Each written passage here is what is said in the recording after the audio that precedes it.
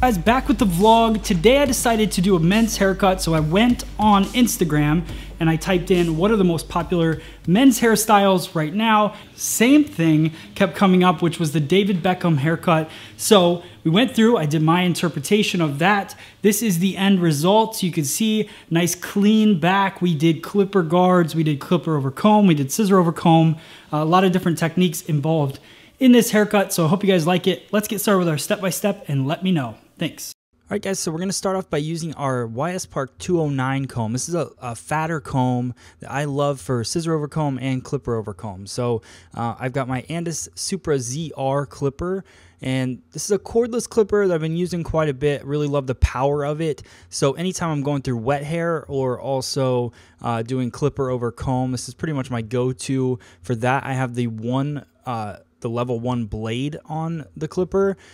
So I just go through and I take out the bulk. That's really the goal of that. Now I'm going through and just blow drying the hair, working the hair back and forth. I really just want to work out any kinks or any weird ways that the hair is laying. And then I go through with my number 3 guard using my Andis Master Clipper and just working through. Now watch the elevation of the clipper. I'm not a big person. I don't like to fly through a clipper cut. You'll notice that the clipper is moving a little bit faster. The reason for that is I've got this sped up to go a little bit faster, but really I'm just gliding through and lifting up as I go. I'm building a graduation with the clipper towards the end. So as the head starts to round, I'm starting to pull away and just building up that kind of graduated edge right below the parietal ridge.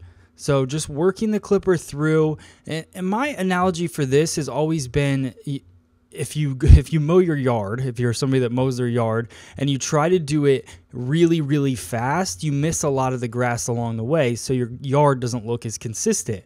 This is the same thing. You're going through there, the blades are only going to cut so fast.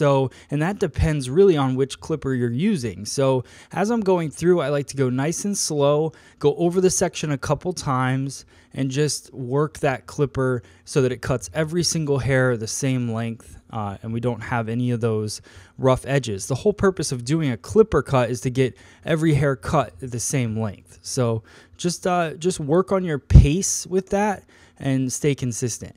Now I'm going to my 1 guard. So I went from my 3 guard down to my 1, but this is my 1 fully open, so I got the blade the longest. So you'll see how I move the lever. What I'm doing is I'm working the edge of the haircut, and then I've got my 3 towards the top. Then I'm going to go through and blend that line. This is the way I like to do it. This isn't the way that everyone should do it. It's just it's the way that works best for me. So notice the only other thing I want you to really kind of focus on is how I angle the clipper when I go around the ear. Just kind of beveling that edge out a little bit, just so that I'm not cutting too much into the graduation that I'm creating.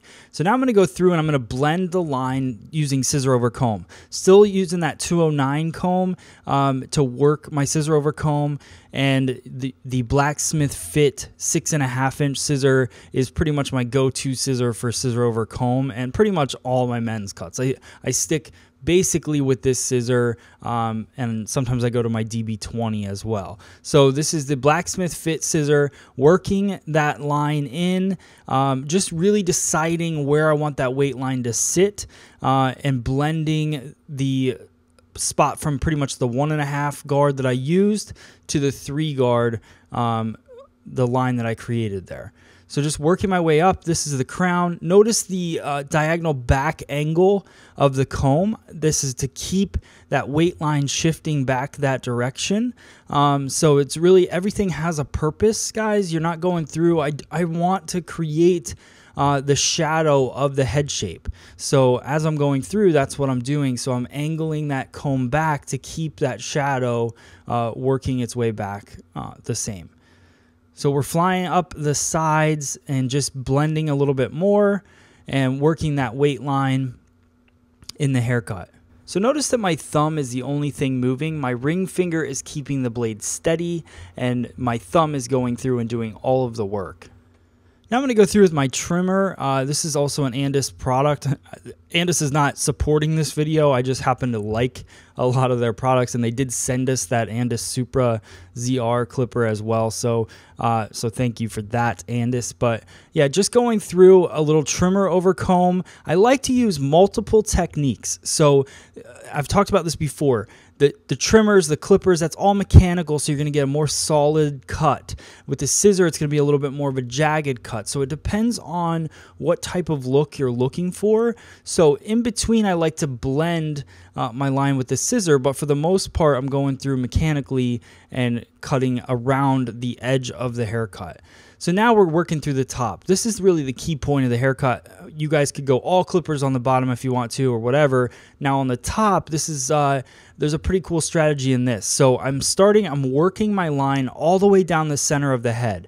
The whole purpose of this is we're cutting a disconnection on the top. And what I want to do is over direct every section that I'm working horizontally, over directing every section over the center of the head.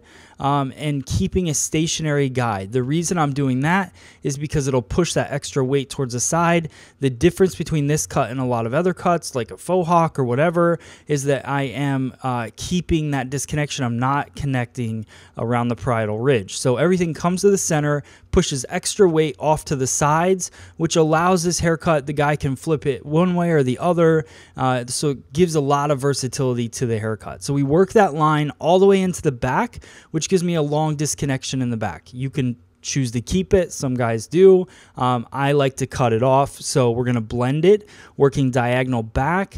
Diagonal back is cutting more in a round section. So we're following the round of the head, so it's going to lay nice and soft. So we'll work all the way through diagonal back one way, and then we're going to go through diagonal back in the opposite direction right about now. So we're going to work back through, creating a crisscross in the back and rounding off the back, really blending in the crown of the head. And that's pretty much it. I'd like to leave the rest disconnected, so I'm not going to connect those 2 points, but I don't like to have that long kind of flop off of the back. So now we're going to go through and blow it dry using the Ergo paddle brush just to give a little tension, and then go through the front, give it a little bit of lift. Men's styling nowadays has a lot to do with the blow dryer and the brush. So just going through, getting that volume so that the hair is going to last all day long. So now I'm not blending the back, but I'm going through and point cutting just to lighten it up. Sometimes when you blow dry, you notice a little bit of extra weight, so I go through and fix that up. Now I'm using the Blue Razor. This is a firm hold, but it's a firm hold pomade, but it gives it kind of a wetter look. You could use a matte look as well if you wanted to. But we'll just finish it up with that. And then I use my 332 YS Park comb just to work through. It's got wide teeth and just to give a little bit more of a put together look here. Hope you guys like it. Let me know in the comments below. Here's your finished look.